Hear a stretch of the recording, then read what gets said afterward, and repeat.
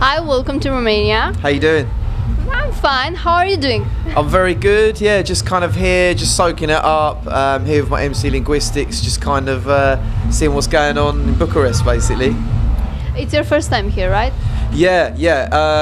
Actually, I came quite a while ago, about 4 years ago, when I won. I think I won an MTV Romania award for best drum and bass DJ. So I came.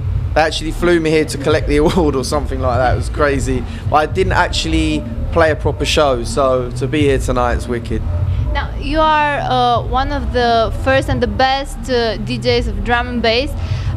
What's your opinion on this new trend with drum and bass? Because now it's very popular, very popular, Yeah.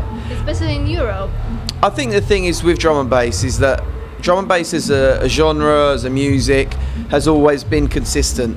And you know, other styles of music come in, you know, dubstep and trap music and garage music and whatever music, which is all great. But with drum and bass, the thing that is always kind of true to drum and bass is that it stays constant. So it never disappears. It's always there.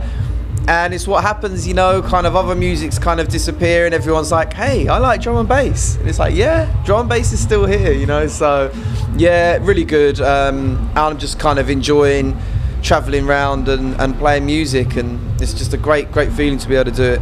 Now, from this new wave of DJs, do you have any favorite? Sort of more producer wise, I'd say people like Rockwell, Metric, Technimatic, guys like that, making great tunes at the moment.